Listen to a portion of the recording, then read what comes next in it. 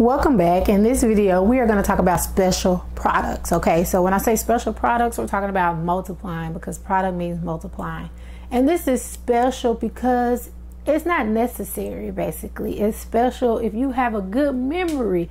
It's like shortcuts basically, and it's really for those who can remember things really well. So if you don't get anything in this video, it's okay. Just go back to how I taught you how to multiply in the multiplying polynomials video. But I want you to at least give it a shot. Give it a shot and see if you can learn these special products, okay? All right, so thanks for tuning in, and let's jump into some math. So our first special product that we're going to talk about is the square of a binomial. So if we have a binomial, if we want to square it, that's the same as saying x plus y times x plus y. Now, when I multiply this out, I can do the FOIL method, I can do the box method, or I can distribute. But basically what I end up getting is x times x, which is x squared, x times y, which is xy, y times x, which is yx, and y times y, which is y squared. xy and yx are the same thing, so those are like terms. I can combine them, and this ends up being x squared plus 2xy plus y squared, okay? Now, I showed you that to show you that, regardless of what your binomial is, see, these are just generic variables, x and y. When you FOIL it out, when you square it and you FOIL it out, you get the first term squared plus 2 times the first term times the second term plus the last term squared. So if you can remember that when you square a binomial, it's the first term squared plus twice the first times the second plus the last term squared, then you don't have to worry about going through that process of FOILing it. And if I change this plus to a minus, so instead of that being x plus y squared, if that was x minus y squared, you would get something similar, but with just a change of sign. So that's x minus y times x minus y. So if you FOIL that out, that's x squared minus xy minus yx plus y squared. These are like terms. Xy and yx are the same, just flip them. So that becomes x squared minus 2xy plus y squared. So what's the difference between this one and this one? So look, the x squares are the same. They both have 2xy, except this one has a plus and this one has a minus, and then they both have y squared. So what that means is if you're squaring x plus y, then that would be the first term squared plus 2 times the first term times the second term plus the last one squared. But if you're squaring x minus y, it'll be the first term squared minus 2 times the first one times the second one plus the last one squared. Okay, I know this probably look like gibberish, so let's do some examples so it can make some sense to you. In example 1, we want to square the binomial m plus 3. So we want to know, what is m plus 3 squared? Now, m plus 3 squared is the same as saying m plus 3 times m plus 3. So you could write it out like that, and then you can multiply using the FOIL method. Yes, that's what we learned in the last video, multiplying polynomials. However, in this video, I'm trying to get you to see the shortcut method, which says when I square a binomial, it's equal to the first term squared plus twice the first term times the second term plus the last term squared.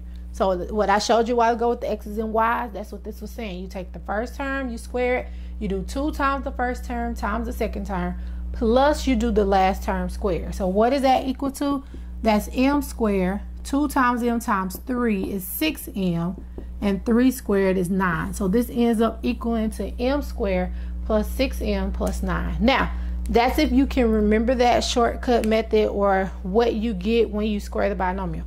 If not, you can always get back to this answer by just multiplying the m plus 3. So I could get to this by saying that's m plus 3 times m plus 3. If I multiply that out, that's m times m, which is m squared. That's 3 times m plus 3 times m plus 3 times 3, which is 9. Well, that's m squared plus 6m plus 9. So I'm just trying to get you to see that if you don't get the shortcut method, you can always get to this answer by multiplying that out. But again, I want you to try to get the shortcut method, okay? Or remember what you get when you square a binomial. So let's try some more examples. For example 2, I have 3 different binomials I want to square. All right, so we're going to go through and do each one. Starting with part A, we want to square 5z minus 1 squared. So remember, that's going to equal the first term squared. So 5z squared. Since it's a minus, it's going to be minus 2 times the first term times the second term plus the second term squared. So I don't have to write this as a -1 because that minus is taken care of right here. And so then let's multiply that out. In order to square 5z, I have to square the 5 and I have to square the z. So this would be 25z squared. Then I would do -2 times 5 times 1, which is -10. And then the z is by itself.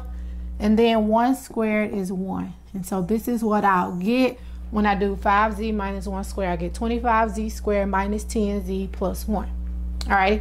So now for part B, I'll do the same thing. I get the first term squared because I'm squaring this binomial. So I get the first term squared plus, because that's a plus sign, twice the first term times the second term plus the second term squared. So the 5r squared. Well, multiply that out. In order to square the 3b, I have to square the 3 and the b. So that becomes 9b squared. 2 times 3 is 6. 6 times 5 is 30. And then the b and the r are separate. I can't combine those. And then in order to square the 5r, I have to square the 5, which is 25, and square the r, which is r squared. So this will be my final solution when I square this binomial. And then for this last one, I have x times the binomial square. So what I want to do is I first want to square this binomial. So I'm going to leave this x out here. I'm going to put a bracket to show you my work for how I square this. So in order to square this, I take the first term squared. Since it's a minus sign, it'll be -2 times the first term, which is 4x, times the second term, which is the 3, plus the second term squared. And so when I do that, I get square the 4 and the x, I get 16x squared. 3 times 4, or 2 times 4 is 8. 8 times 3 is 24. So this is -24x. And then 3 squared is 9. And so now what I'll do is I'll go distribute that x in. So when I distribute x to 16x squared, that becomes 16x to the third. So basically I just add that exponent of 1 to that exponent of 2. When I distribute it to this 24x, that becomes 24x squared. And then when I distribute this x to the 9, that becomes 9x. So my final solution will be 16x to the third minus 24x squared plus 9x. So this is how you will go through and square binomials. Okay, our next special product is when we have two binomials that we're multiplying, but they're the same, both terms are the same, except one has a plus and one has a minus. If that is the case, then when you multiply this out, you'll get x squared, x times x is x squared, minus xy, that's the x times the negative y, plus xy, that's the y times the x, and then y times negative y, which would be negative y squared. So you get a minus xy and a plus xy. Those will end up canceling, and you'll get x squared minus y squared. And so what this tells us is when you're multiplying two binomials where each term is the same except one has a plus in between them and one has a minus in between them, then the result is going to be the first term squared minus the second term squared. So let's look at an example of how that works. So in example 3, we have a few of those examples where we want to find each product. And if you notice on all of these, they have the same term, an x and a 4, but one is positive and one is negative. A 2/3 and a w, one is negative, one is positive. A 5m and a 3, one is positive, one is negative. So this refers to that second special product I was talking about. So the result would be here, the first term squared minus the second term squared, because they're the same and the signs are opposite. So this would be x squared minus 4 squared, which is 16. And there's nothing you can combine, so that will be your final solution to this first one. All right. This second one, again, because it's the same term, but one is minus and one is plus, that'll be the first term squared minus the second term squared. In order to square a fraction, remember that's the same as saying the numerator squared over the denominator squared. Well, 2 squared is 4 and 3 squared is 9. So that ends up being 4/9 minus w squared. So that will be your final solution. That's a 4/9 minus w squared. And then for this last one, same term, one is plus, one is minus. So that'll be 5m squared minus 3 squared. So the first term squared minus the second term squared. In order to square the 5m, you have to square the 5 and the m. So that's 25m squared, and 3 squared is 9. So your final solution would be 25m squared minus 9. So that's how you would use that special product. So the last thing we want to look at in this video is how do you find the product of binomials higher than the second power. So for this example, we want to find the product of x plus 5 to the third. So we're no longer not just squaring x plus 5, we're taking x plus 5 and raising it to the third power. So x plus 5 to the third can be written as x plus 5 times x plus 5 squared. So again, remember, when you combine things that have the same base, you just add the exponents. So this is like saying x plus 5 to the first times x plus 5 to the second. If you add those exponents together, that's x plus 5 to the third. Now, why am I writing it with the square? Because now I know how to, using the special product or even using the FOIL method, I know how to take x plus 5 and raise it to the second power. So x plus 5 to the second power, remember that's the same as the first term squared plus twice the first term times the second term plus the last term squared. So I could get this by using a special product or again by foiling x plus 5 times x plus 5. So I still have this x plus 5 in the front, and then I have x squared plus 2 times 5, which is 10x, plus 5 squared, which is 25. So now I'm left with multiplying this. Now this is not squaring a binomial, and I'm not multiplying two binomials, so I can't use the FOIL method. So what I could use is either that distributive method where I distribute the x and the 5 to each of these, or I can use the box method. And as I mentioned in the multiplying video, the box method is my favorite, so I'm going to use the box method. So I have a box where I have an x and a plus 5. Let me make this a little bigger. So I'm going to make a box where I'm going to have two columns, one for x and one for plus 5. And then I'm going to have 3 rows. So this is x plus 5, and my rows are going to be for x squared, 10x, and 25. And then in each box, I'm going to multiply what's on top of it and what's to the left of it. So x times x squared, add the exponents, that's x to the third. 5 times x squared is 5x squared. X times 10x is 10x squared, add the exponents. 5 times 10x is 50x. X times 25 is 25x. And 5 times 25 is 125. And so what I do is I combine any like terms I have in the box. So my x squares are here, my x's are here. I only have x to the third. If I combine the x squares, 10 plus 5 is 15x squared. If I combine the 25x and the 50x, then I get 75x. And I have nothing to combine with 125, so 125 remains solo. So my final solution ends up being x to the third plus 15x squared plus 75x plus 125. So what did we do?